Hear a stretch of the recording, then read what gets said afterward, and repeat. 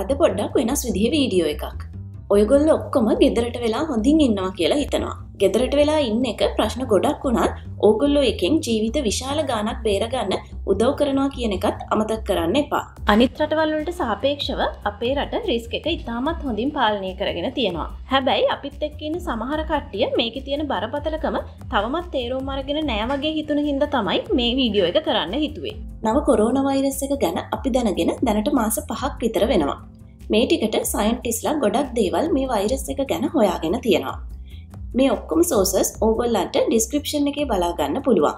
80%ක් විතර කට්ටියට රෝග ලක්ෂණ පෙන්වන්නේ නැති වුණාට ඒගොල්ලන්ගෙන් 20%ත් 50ත් අතර ප්‍රමාණයකින් වෛරස් එක ස්ප්‍රෙඩ් වීමේ හැකියාවක් තියෙන බව නව පරීක්ෂණ වාර්තාවල සඳහන් කරනවා. දන්නේම නැතුව හොඳ වුණු අවස්ථාත් තියෙන්න පුළුවන් කියලා සයන්ටිස්ලා අනුමාන කරනවා. ඉතිරි 20% ආසාදිතයින්ගෙන් 15%ක් විතර දරුණු රෝග ලක්ෂණ එක්ක රෝහල් ගත වන අතර 5%ක් විතර අසාධ්‍ය රෝගීන් ගණයට වැටෙනවා. හොඳ වුණු කට්ටියගෙන් කීප දෙනෙකුට නැවත වෛරස් එක ආසාදනය වෙලා තියෙනවා කියලා මෑතකදී වාර්තා වුණා. මේ පිළිබඳව වැඩිදුර පරීක්ෂණ සිදු කරමින් පවතිනවා. අන්න ඒ නිසා තමයි අපි පුළුවන් තරම් දුරස්තව ඉන්න ඕනේ. අපි දන්නේම නැතුව වෛරස් එක ඇඟේ තියෙන හා දන්නේම නැතුව හැදිලා හොඳ වුණු කට්ටිය අපි අතර ඉන්න පුළුවන්. ඉතින් කරන්න පුළුවන් හොඳම දේ තමයි තමන්ට හෝ අනෙක් අයට වෛරස් එක ඇති කියලා උපකල්පනය කරලා තමන් මෙන්ම අනෙක් අයවත් ආරක්ෂා කරන එක. මේ නිසා අපි මාස්ක් එකක් දාගෙන එළියට යන එක හරිම වැදගත්. මේකෙන් ඔයාලට පේනවා ඇති මාස්ක් එකක් දාන එකේ වැදගත්කම. හැබැයි මේ වෙලාවේ මාස්ක් වැඩිපුරම ඕනේ සෞඛ්‍ය සේවකීන්ට හින්දා ඒව ඕනෑවට වඩා වැඩිපුර ගන්න යන්න එපා. අනිත් දේ තමයි සබන් දාලා තප්පර 20ක් අත් හොදන එක. තප්පර 20ක් ඕනේ වෙන්නේ මෙන්න මේ හේතුව නිසා. වෛරස් එකේ පිටත බිත්තිය නිර්මාණය වෙලා තියෙන්නේ ප්‍රෝටීන් සහ ෆ්ලැට් ලේයර් එකකින්. සරලවම ඒකේ සංයුතිය අපිට තෙල් බිඳුවකට උපමා කරන්න පුළුවන්.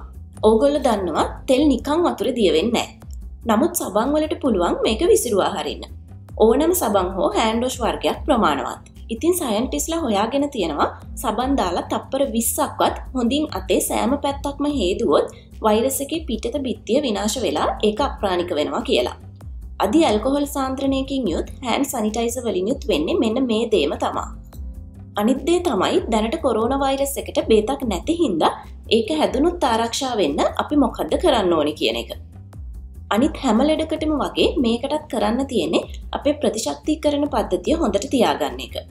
දැනට රෝහල් වලින් කරන්නේ අපේ ඉමුනි සිස්ටම් එක වෛරස් එක විනාශ කරනකම් අපේ ඇඟට ඕනේ සපෝට් එක වැඩිපුර ලබා දෙන එක. නියුමෝනියා ලෙවල් එකට ආපු අයට හුස්ම ගන්න අමාරු හින්දා ඒක වෙන්ටිලේටර් එකකින් කරන්න සිද්ධ වෙනවා.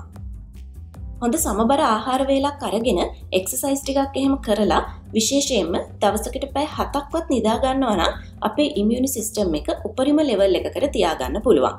සිස්ටම් එක හොඳට තියාගන්න වෙනදට වඩා වෙනත් රෝග වලින් ආරක්ෂා වෙන එකත් හරිම වැදගත්. වයස වැඩි අය සහ වෙනත් දිගු කාලීන diabetics, heart conditions, high blood pressure වගේ රෝග තියෙන කට්ටියගේ death rate එක වැඩි අන්න ඒ නිසා. හැබැයි සාපේක්ෂව ෆිට් කට්ටියට ගොඩ යන්න පුළුවන් වුණත් රටේ හොස්පිටල් කැපැසිටි එකට වඩා ආසාදිතයින් ගන්න වැඩි වුණොත් එහෙම බේරගන්න පුළුවන් අයවත් බේරගන්න බැරි වෙනවා. චයිනාවලත් අද US සහ යුරෝපීය රටවලටත් වෙලා තියෙන්නේ අන්න ඒක.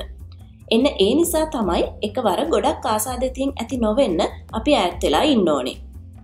ඊළඟට අපි බලමු වෛරස් එක අපේ ඇඟ ඇතුළට ආවහම අපිට මොකද වෙන්නේ කියලා.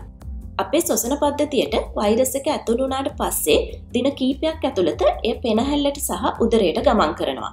ප්‍රධාන වශයෙන් උණ, වියලි කැස්ස සහ දින කිහිපයකට පසුව අධික මහන්සිය, ඇඟේ වේදනාව, හුස්ම ගැනීමේ අපහසුතාවය තමයි බොහොමයක් පෙන්눔 කරන්නේ. වෛරස් එක ඇඟට ඇවිත් දින 2ත් 14ත් අතර මේ රෝග ලක්ෂණ මතුවෙනවා. ඊට වඩා වැඩි දින ගානක්ගේ අවස්ථාත් ස්වල්පයක් තියෙනවා. පෙනහැල්ල තුළට ඇතුල් වීමත් එක්කම වෛරස් එක ඒකේ තියෙන සෙල්ස් එකින් එක විනාශ කරන්න පටන් ගන්නවා. මේකෙදි සමහරක් රෝගීන්ගේ ප්‍රතිශක්තිකරණ පද්ධතිය ඕනෑවට වඩා ක්‍රියාත්මක වෙලා ඇඟේ හොඳ සෙල්ස් ටිකත් විනාශ කරන්න පටන් ගන්නවා. හැබැයි ඔයා නිරෝගී කෙනෙක් නම් හොස්පිටල් එකෙන් දෙන සපෝට් එකත් එක්ක ඔයාගේ ඉමුනි සිස්ටම් එක වෛරස් එක පාලනය කරන්න ඕනි විදිහ ටික දවසකින් ඉගෙනගෙන ඔයාව සුව කරනවා. මේ තියෙන්නේ US George Washington university hospital එකෙන් පබ්ලිෂ් කරපු මැරිච්ච රෝගියෙකුගේ පෙනහැදිවල 3D ස්කෑන් එකක්. ඔය කොළ පාටින් පෙන්눔 කරන්නේ විනාශ වූ ප්‍රදේශ. මේ තත්ත්වය ප්‍රතිශක්තිකරණ පද්ධතියට පාලනය කරගන්න බැරි වුණාම පෙනහැල්ලට වාතයෙන් ඔක්සිජන් ලබා ගැනීමේ හැකියාව අඩු වෙනවා. ඔක්සිජන් අඩු වුණාට පස්සේ ශරීරයේ අනෙක් අවයව සියල්ල අක්‍රිය වෙන්න පටන් ගන්නවා. අන්න ඒ නිසා තමයි අසාධ්‍ය රෝගීන්ට ඔක්සිජන් ගන්න වෙන්ටිලේටර් එකක් අනිවාර්ය වෙන්නේ. නමුත් මේ වෙන්ටිලේටර්ස් සංකීර්ණ සහ මිල අධික වන අතර ඒවා සීමිත ප්‍රමාණයක් තමයි සාමාන්‍යයෙන් තියෙන්නේ. රෝගීන් සංඛ්‍යාව ඕනෑවට වඩා වැඩි වුණාම ඩොක්ටර්ස්ලට අවාසනාවන්ත ලෙස තීරණය කරන්න වෙනවා කොයි රෝගියාටද යන්ත්‍රය ලබා දෙන්නේ කියලා. එතකොට හොඳ ප්‍රතිශක්තිකරණයක් ඇති කියලා පේන අයට යන්ත්‍රය ලබා දෙනවා මොකද එයාව බේරගන්න වැඩි chance එකක් තියෙන නිසා. අන්න ඒකයි අපි පුළුවන් තරම් සීමාව ඉක්මවා නොයවා රෝගීන් සංඛ්‍යාව පාලනය කරගන්න ඕනේ. මේ වගේ අවස්ථාවක අපි හැමෝම එක ඉලක්කයක් කරා වැඩ කරොත් තමයි අපිට මේකෙන් ගොඩ එන්න පුළුවන්. අපි හැමෝටම කරන්න ලොකු කාර්යභාරයක් තියෙනවා. සෞඛ්‍ය හෝ අත්‍යවශ්‍ය සේවාවලට සම්බන්ධ නොවන හැමෝගෙම වගකීම හා යුතුයකම තමයි ගෙදරට වෙලා ඉන්න එක. ඒකෙන් අපිට විශාල ජීවිත ගාණක් බේරගන්න පුළුවන්. ඒ වගේම තමයි ගෙදර ඉඳන් දැනට තියෙන රැකියාව පුළුවන් තරම් කරන ගමන් අලුත් දේවල් ඉගෙනගෙන තමන්ගේ කාර්යක්ෂමතාවය වැඩි කරන්න try කරන්න. ඉස්සරහට එන ඉකොනොමික් රෙසෙෂන් එකට මුහුණ දෙන්න ඒක ඔයාලටත් රටටත් ගොඩක් ප්‍රයෝජනවත් වේවි. හරි. මේ දේවල් වැදගත් කියලා හිතනවා නම් අනිත් කට්ටියත් එක්ක ෂෙයා කරන්න. දන්නේ නැති කට්ටිය මේ දේවල් ගැන දැනගන්න එක ගොඩක් ප්‍රයෝජනවත් වෙනවා අපිට මේ කරදරෙන් බේරෙන්න. අපි තවත් වීඩියෝ එකකින් ළඟදිම හම්බෙමු.